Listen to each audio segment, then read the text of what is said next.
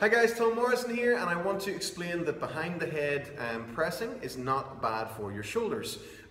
What is bad for your shoulders is having rounded shoulders or bad posture or any sort of upper back rounding like that. So if you were like this whenever you were standing, even ever so slightly, behind the head pressing is not going to be very good for you. If your shoulders have the capacity to move and you have a good overhead position, then behind the neck pressing is actually a great thing that you can do and helps to take stress off the front of the shoulder. So if you imagine that you're always pressing in front of your body, you're always slightly loading this front part a little bit more. Or if you actually press from behind the neck, then you're going to be able to engage a lot more stuff at the back end. So it really comes down to an overall training issue rather than one exercise being the problem. So make sure that your shoulders have the proper capacity to move and that you know that you're definitely doing the exercise correct before you continue on with it. And that goes for any exercise, not just behind the neck pressing. Okay guys?